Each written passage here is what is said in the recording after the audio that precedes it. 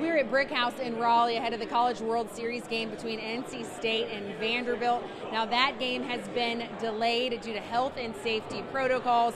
We're hearing that an undisclosed number of NC State players are in COVID protocol right now. Sources are also telling us second baseman JT Jarrett was not at the ballpark.